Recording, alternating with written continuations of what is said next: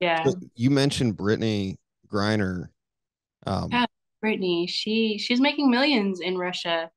yeah. Like crazy. What do you Crazy. think as like just your experience being abroad and like what's going on with her? Like what can you share your thoughts on that at all? I can tell you that I'm sure she's scared as hell because like just being overseas, yeah, people love you because you're American and you're a professional basketball player, but their lifestyle is completely different. So the things that you think they understand because they show you so much love, they don't.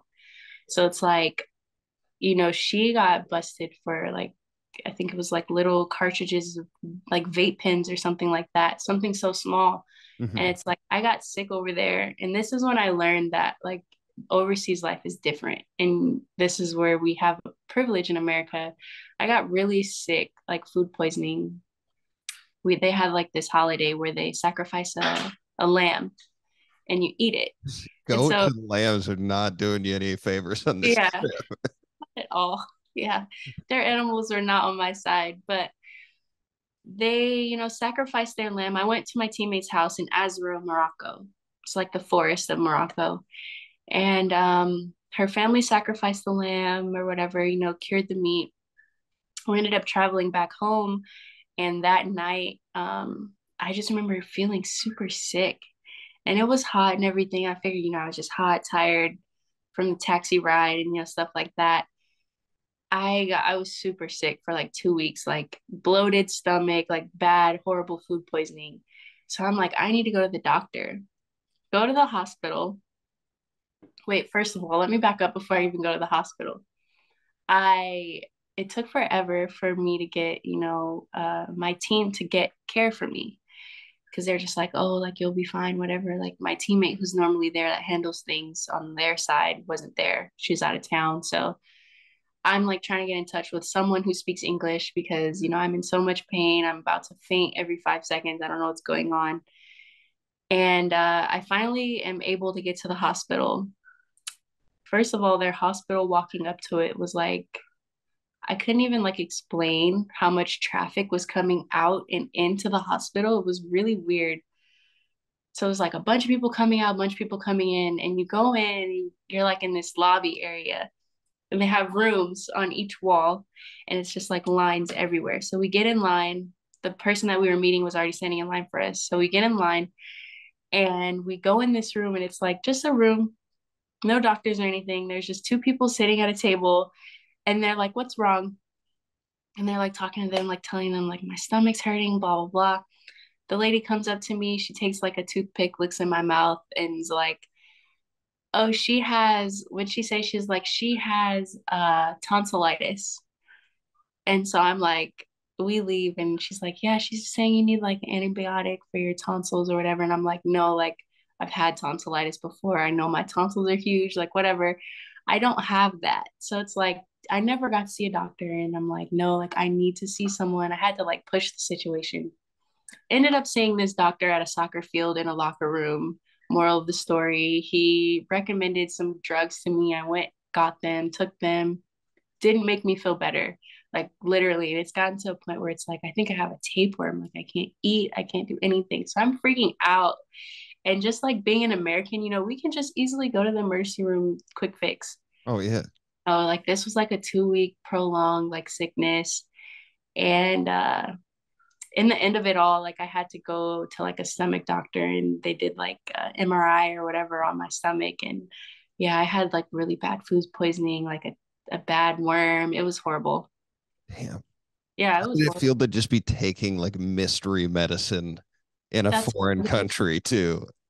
that's another thing. Like the medicine comes and it's not in English. Like it's either in Arabic or French. And like, you can translate French, but yeah, it was hard because I didn't know what I was taking and I was scared. Like, am I gonna be okay? I didn't even But want to take ibuprofen in like foreign countries because I was like, I can't read this. I don't know what yeah. the hell, like, you don't know what's in it. And people Oh, took stuff when I was traveling where like they took it and they're like, yeah, I don't think what I took was that. Like they yeah. start feeling all weird and it's, Yeah. it's a, and they also like they sell stuff that you normally can't get. Like Right. over the counter, you can get like painkillers and stuff. Yeah. Like it Yeah. just, it's crazy. So Yeah. No. it's so different. Oh, 100%. It was really hard to understand that too, because I'm like, first of all, they don't in Morocco, they have a lot of strict like laws on what they allow in their country. So it was like you don't know what you're taking because they're not importing a lot of things that we import at home here. So it's like you have no idea where it's coming from or what it is or who it comes from. Mm-hmm. Yeah.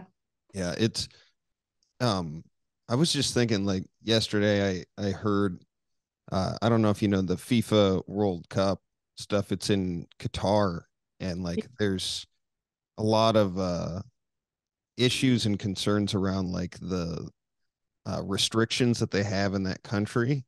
Like Mm, there's no alcohol sales, so it'll be soccer games without beer, uh, which yeah. is crazy. And then there's a ban on same-sex marriage there too. So like a lot of the teams are protesting. Like, did you experience anything similarly in Morocco where it was just like government restrictions that just seemed crazy, or just not crazy, but like completely different than what is in our country? Yeah. I wouldn't say so much government things. I can't really remember any time that we like came across the law like that. Besides, like, when we travel, we definitely get stopped by the police, like the federales. Mhm. But I can say that during Ramadan was the hardest because things weren't open at all. Oh yeah.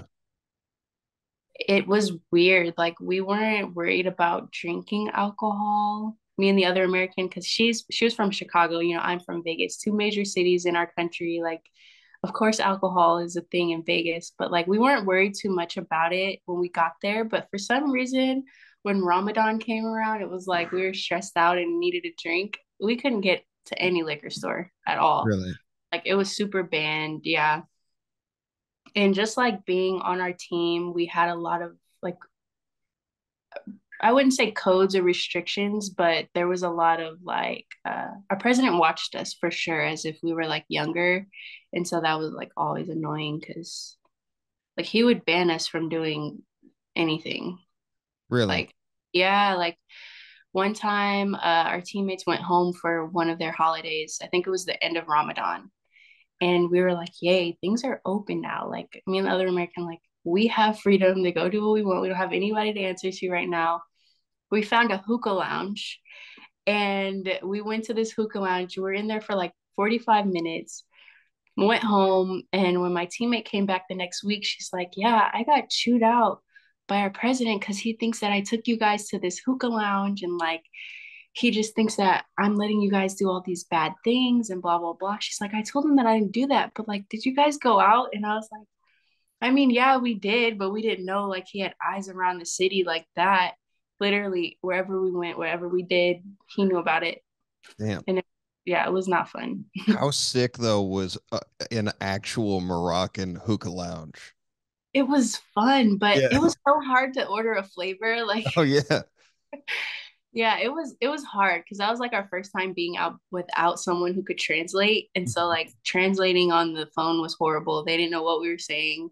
But like the hookah it was pretty cool, honestly, Yeah. to see like, I smoked Moroccan shisha or whatever they call Yeah. it. It was fun. Yeah, Yeah. that's awesome. I mean, Mhm. it is kind of lame. Like to get busted for smoking hookah is like that, Right. that's so lame.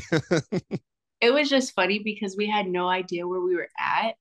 And so she was like, we were like, what's the big deal? And she's like, well, the one that you went to is for like hookers and like girls like that. And so we were like, oh, we had no idea. It was really fun. But That is funny. Hey, if you like that video, make sure to hit the subscribe button below and follow our page for new weekly content.